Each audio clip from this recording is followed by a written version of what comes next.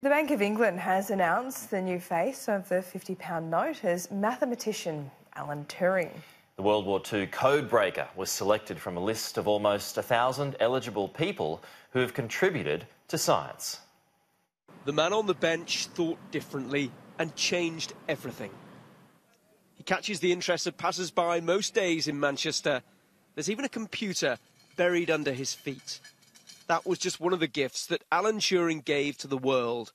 A mathematician, a code breaker, a scientist. Now he's about to be circulated to anyone who has need for a £50 note.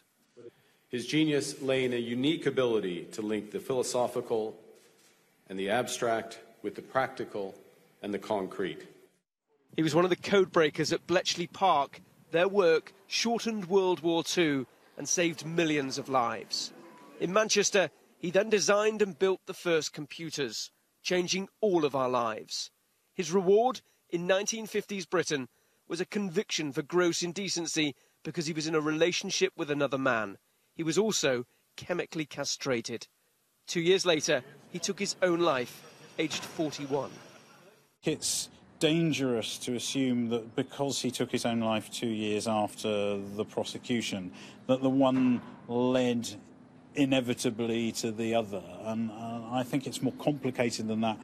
For those who helped select Turing for the new note, he is a genius who changed science and eventually society. This is super important today because there are still, across the world, 72 countries in which homosexuality is illegal, 11 countries in which it's actually punishable by death. And even here in the UK, those part of the LGBTQ community, such as myself, actually 2/3 of people, a public survey showed, are still afraid to walk down the street holding hands because of fear of negative reactions. The note will be in circulation by 2021 and includes a quote from Turing that showed that he realised just what his work was about. This is only a foretaste of what is to come, and only the shadow of what is going to be. Tom Parmenter, Sky News, Manchester.